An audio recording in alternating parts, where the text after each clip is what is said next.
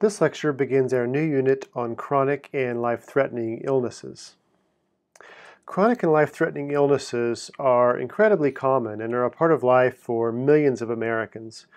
Chronic and life-threatening illnesses are probably obviously defined as illnesses that are either chronic or ongoing. They're differentiated from acute illnesses that typically can be treated with full recovery and they're sort of gone past part of history.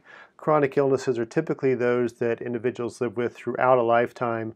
The symptoms may wax and wane over time. Some diseases are more progressive, meaning they get worse over time, but they tend to be there pretty much a part of daily life.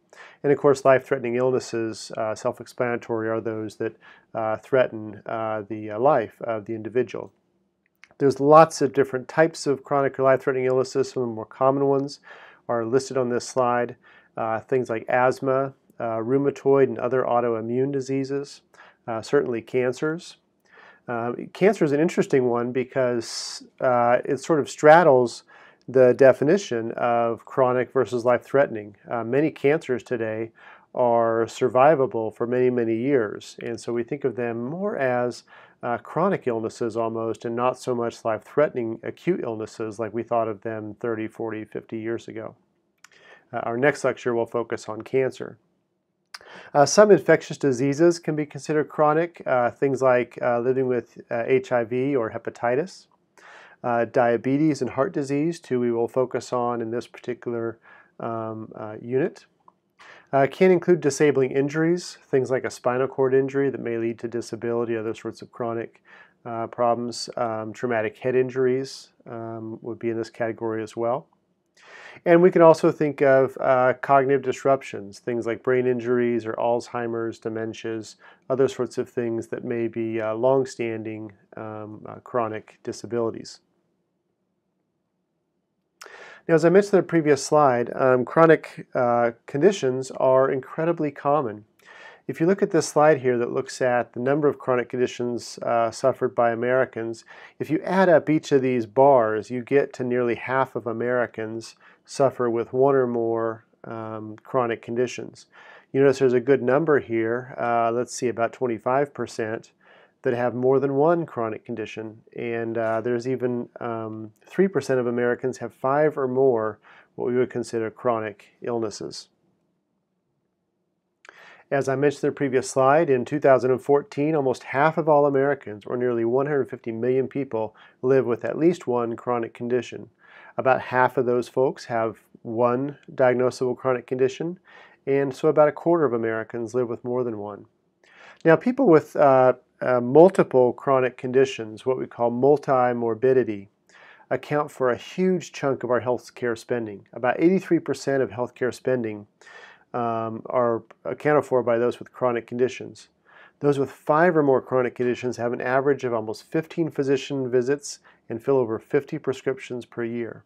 So chronic illnesses are not only a big issue because of the numbers who have them, but they're a big issue because they create a huge strain on our healthcare system.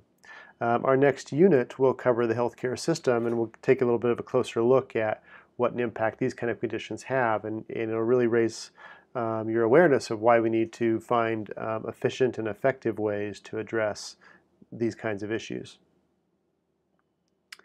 If we look at the prevalence of these sorts of chronic conditions across the globe, what we see is that over time, chronic conditions are growing in their prevalence. On this figure on the left from 1990 to projected out to 2020, you see an almost doubling of people living with chronic conditions. Now, that's partly due to the success that we have had and continue to have against other sorts of things like infectious communicable diseases and injuries. You notice in the figure on the right a significant decline in deaths due to injuries or communicable diseases from 1990 projected through 2020. A big part of that, by the way, is automobile safety. People are surviving automobile accidents and preventing accidents at much higher rates than we used to, and so that's cutting that down. But as we reduce the rates of deaths from accidents or infectious diseases, chronic conditions become more possible. Partly this is due to the increase in life expectancy. The longer people live, the better chance there is for a chronic condition to occur. We also know that changes in our environments and the availability of food and good food, the lack of physical activity, is also a part of this picture as well. But something definitely we need to be aware of, because this is the big future challenge for our country and our healthcare system.